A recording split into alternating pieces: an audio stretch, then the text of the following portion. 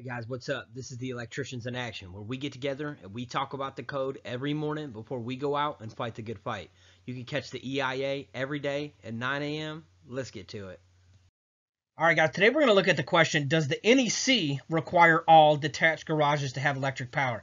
Now, your local code may, but the NEC does not. And we're in Article 210 today as we jump into this. So, Article 210, everywhere that it talks about what you must do in an attached garage, which is going to be required to have electricity, and it dictates how many outlets you must have, what you must do for lighting, and all these different things.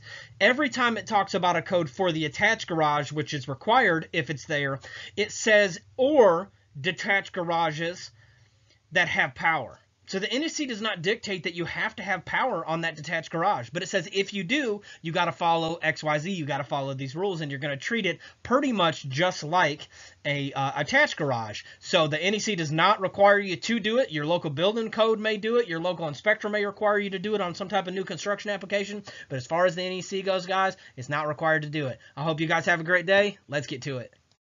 Hey guys, I just want to remind you that I offer free coaching for anyone who needs help in life or business. If you just want to email me at electricalcodecoach@gmail.com, let's get to it.